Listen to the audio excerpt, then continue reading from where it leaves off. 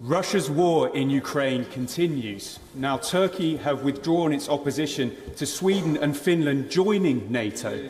So what assessment does my right honourable friend make about the short and long-term securities?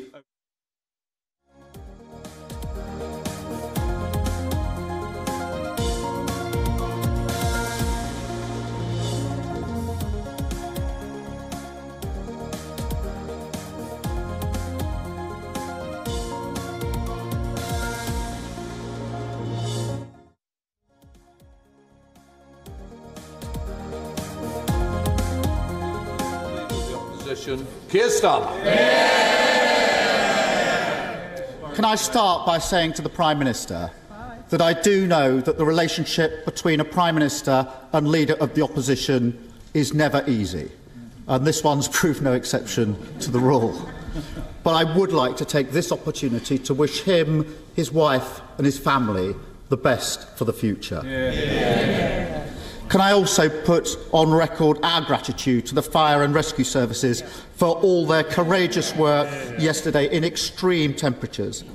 All our thoughts are with those affected by the fires, particularly those that have lost their homes. I join the Prime Minister in his comments about the bombings in Hyde Park and the IRA bombings. I also join him in his comments about the Lionesses. The coverage starts at 7:30 tonight on BBC One, and I'm sure the whole country will be roaring them on. And for anyone who doesn't fancy football, EastEnders is on.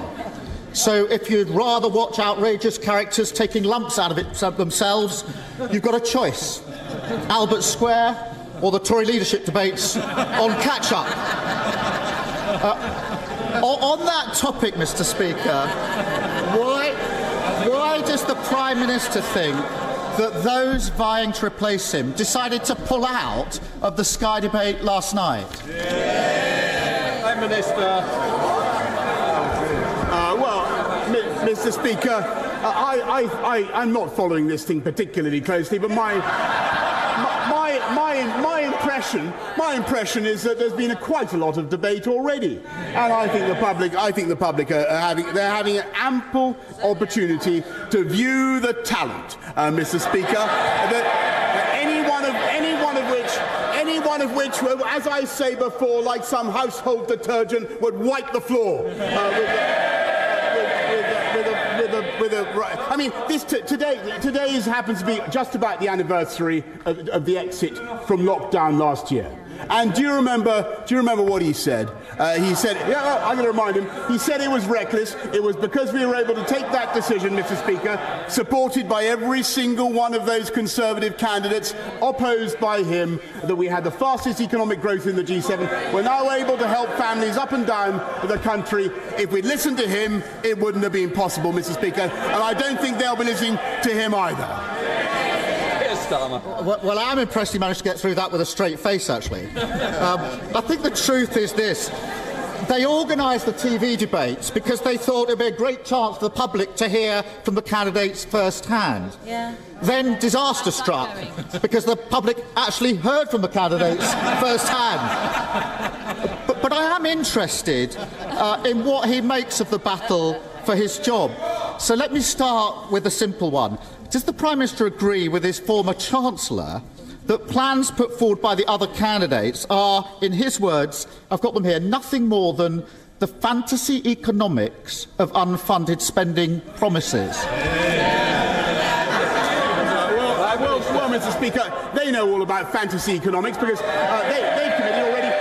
already committed to £94 billion of extra tax and spending, Mr. Speaker, which every household in this country would have to pay for, to the tune of about £2,100. It's thanks to the former Chancellor's management of the economy, thanks to his government's management of the economy, we had growth in May of 0.5%. We have more people in paid employment than at any time in the history of this country, Mr. Speaker. And I'm proud to be leaving office right now with unemployment at or near a 50-year low, Mr. Speaker. When they left office, it was at 8%. That's the difference between them and us. Mr. Speaker, every Labour pledge made under my leadership is fully costed. Those vying trying to protect him. Mr. Speaker, those vying to replace him have racked up £330 billion of unfunded spending commitments. But I do note that the Prime Minister didn't agree with his former Chancellor. So what about his Foreign Secretary? She was withering about the government's economic record. She said, again her words, here they are, if Rishi has got this great plan for growth, why haven't we seen it in the last 2.5 years at the Treasury? That's a fair question, is it, Prime Minister? Actually, Mr. Speaker, I think everybody would agree that what you saw in the last 2.5 years was because of the pandemic, the biggest fall in output for 300 years, which this government dealt with and coped with magnificently. By distributing vaccines faster than any other European government, faster than any other major economy, which would not have been possible if we had listened to him. And that's why, Mr. Speaker, we have the fiscal firepower that is necessary to help families up and down the country, making tax cuts for virtually everybody paying national insurance contributions. The difference between Labour and the Conservatives, Mr. Speaker, there's a crucial philosophical difference. Under Labour, families on low incomes get most of their income from benefits. Under us, they get most of it from earnings. Because we believe in jobs, jobs, jobs. That's the difference, Mr. Speaker. Mr. Speaker, inflation is up again this morning and millions are struggling with the cost of living crisis. And he's decided to come down from his gold wallpapered bunker for one last time to tell us that everything's fine. I am going to miss the delusion.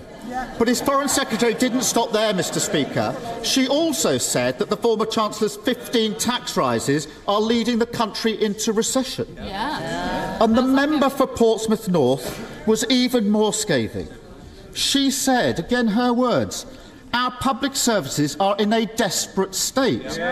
We can't continue with what we've been doing because it clearly isn't working. Has the Prime Minister told her who's been running our public services for the last 12 years? Mr. Speaker, this is absolute. And again, he's doing this completely satirical. This is the government that is investing £650 billion in infrastructure, in skills, in technology. He talks about public services. What really matters to people in this country right now is getting their appointments, getting their operations, fixing the COVID backlogs. That's what we're doing. Fixing the ambulances. That's what he should be talking about, Mr. Speaker.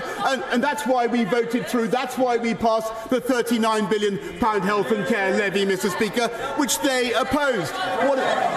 Every time something needs to be done, Mr. Speaker, they try to oppose it. He's just a great pointless human bollard, Mr. Speaker. That's what he is. Mr. Speaker, if only it was satirical. It's what the future candidates think of his... Mr. Speaker. We want to get through PMQs because there's quite a few of you wanting to catch my eye. It will be more helpful if we get through in order to do that. Keir Starmer. I appreciate they may not want to hear what their future leader thinks of their record in government, but I think the country needs to know. If only it were satirical, Prime Minister. It's what the candidates think of the record. But among the mudslinging, there was one very important point, because the member for Saffron Walden claimed that she warned the former Chancellor that he was handing taxpayer money directly to fraudsters in COVID loans. She says he dismissed her worries and that as a result he cost the taxpayer £17 billion. Does the Prime Minister think that she's telling the truth? Prime Minister. Okay, well, this is one of the last blasts from Captain Hindsight, Mr. Speaker, because at least to me, because they were the party. I remember they were the party who were so desperate for us to be hiring their friends with PPE. They wanted a football agent to supply and a theatrical costumier to supply PPE. Do you remember, Mr. Speaker? We had to get that stuff at record speed. We produced £408 billion worth of support for families and for businesses up up and down the country, Mr. Speaker, and the only reason we were able to do it at such speed is because we managed the economy in a sensible and moderate way. And Labour, every time they've left office, it's with unemployment higher, they're economically illiterate, Mr. Speaker, and they would wreck the economy. I think the message coming out of this leadership contest is pretty clear. They got us into this mess, and they've no idea how to get us out of it. The Foreign Secretary says we can't go on with our current economic policy. The member for Portsmouth North bemoaned the fact that what we've been doing has not been good enough. And the member for Saffron Walden probably puts it best when she simply asked, why should the public trust us? We haven't exactly covered ourselves in glory. Their words, their future leaders' words. They've trashed every part of their record in government, from dental care and ambulance response times to the highest taxes in 70 years. What message does it send when the candidates to be Prime Minister can't find a single decent thing to say about him, about each other, or their record in government? Mr. Speaker, what does it say? What does it say about him that no one can name a single policy after 3 years of the Labour opposition apart from putting up taxes? He's one of those pointless plastic bollards you find around a deserted roadworks on a motorway, Mr. Speaker. We got Brexit done. He voted against it 48 times. We got this country fast out of COVID in spite of everything he would have kept, and when he would have kept us in lockdown. We're fixing social care, Mr. Speaker, when they have no plan and no ideas of their own. And we're now bringing forward measures in the face of strikes to outlaw wildcat strikes, Mr. Speaker. I can tell you to outlaw wildcat strikes. I can tell you why he does that funny wooden flapping gesture. I'll tell you why he does that funny wooden flapping gesture. Because, Mr. Speaker, he's got the union barons pulling his strings from beneath him. That's the truth. £100 million, Mr. Speaker. We've restored our democracy and our independence. We've got this country through COVID, and I'm proud to say that whether it comes to tackling climate change or sticking up for Ukraine, we have led the world on the international stage. And I want to thank my friends and colleagues on these benches for everything that they have done.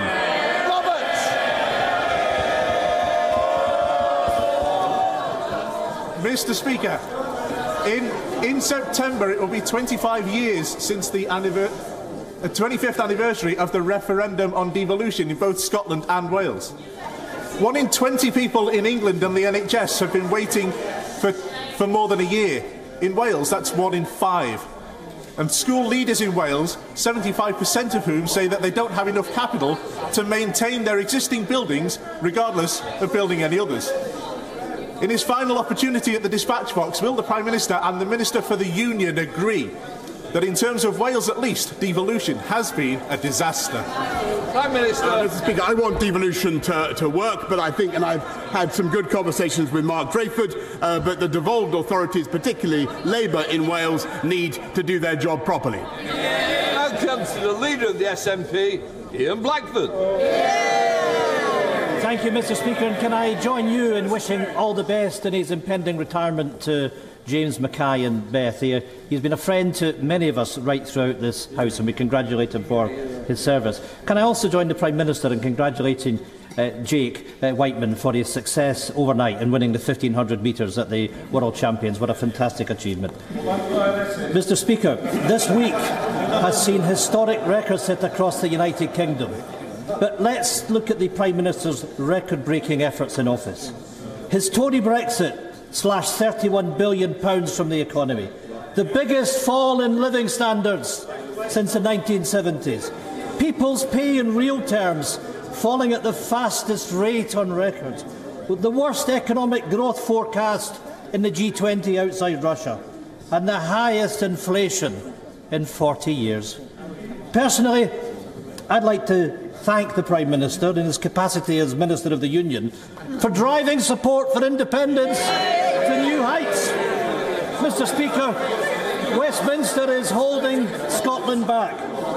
The economy is failing and this Prime Minister has driven us to the brink of a recession. Isn't it the case that the Prime Minister's legacy of catastrophic mismanagement has paved the way for the end of the Union? Mr. Speaker, that's not what I observe. And he talks about records. I'll point to the fastest vaccine rollout in Europe, lowest unemployment, as I said, at or near 50 years, the lowest youth unemployment, fastest growth in the G7 last year in spite of everything. As for the Scottish nationalist record, just look at where they are. I'm afraid to say Scottish school standards are not what they should be because of the failure of the SNP. They're failing people who are tragically addicted to drugs, Mr. Speaker, in Scotland. And the people of Scotland are facing another £900 million in tax because of the mismanagement of the SNP. I mean, the Prime Minister might believe that nonsense, but the people of Scotland don't, because they know the reality that our NHS is the best performing in the United Kingdom, and education standards under the SNP are moving in the right direction. Mr. Speaker.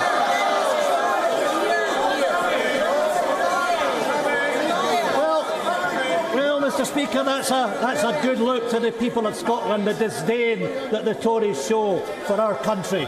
Mr. Speaker, I hope that the Prime Minister has time to reflect on his conduct in office with all his new spare time, and I genuinely hope that he finds some peace of mind. The fact is, though, that as well as a record breaker, the Prime Minister is a rule breaker, illegally shutting down Parliament, partying through the pandemic, handing out PPE contracts to cronies, unilaterally changing the ministerial code. And let us not forget, Mr. Speaker, the Prime Minister is still under investigation because he can't be trusted to tell the truth. Shameful, disgraceful and a complete waste of Scotland's time. This is how the people of Scotland will remember this Prime Minister. Isn't it the case that the Prime Minister and his government should have had its last day a long time ago? Quite simply, Downing Street is no place for a lawbreaker. Well, look, Mr. Speaker, I think on the points, the personal abuse stuff, I think he's talking a load of tosh. But when he's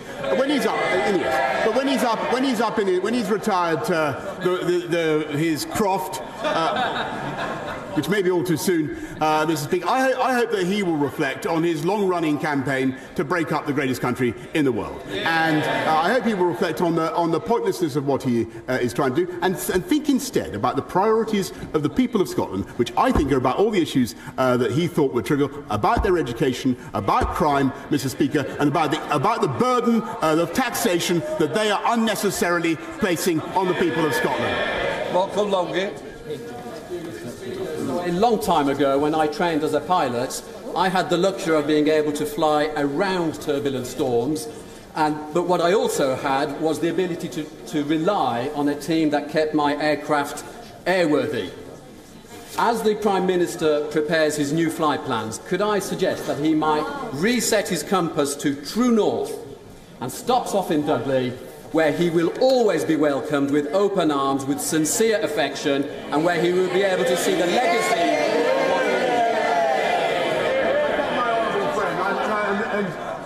I thank him for that renewed invitation, Mrs. B. I've spent many happy days with him in Dudley, and let's hope that there are more to come. And David, as the Prime Minister leaves office, I'm sure the whole House is looking forward to him completing his book on Shakespeare. We wait to read what he really thinks about tragic figures brought down by their vaulting ambition, or scheming politicians who conspire to bring down a tyrannical leader. Right, that of course was the outgoing UK Prime Minister Boris Johnson taking the final questions in Parliament as Prime Minister. Boris Johnson was questioned, of course, amid plenty of jibes from the opposition leader Keir Starmer. Bojo says that he will focus on driving forward his agenda, which is uniting and levelling up, as he says, in the remaining few weeks in office. He was questioned by the opposition leader Keir Starmer, and he defended his cabinet's performance in the last few years. There were also attacks flying thick and fast for those who are vying now for the Prime Minister's post. namely Liz Truss and Sunak, were attacked on their policies. In fact, Sunak was attacked for his quote-unquote fantasy economics. We'll, of course, continue to bring you all the updates on the other side of this short break. Thanks for watching WION World is One.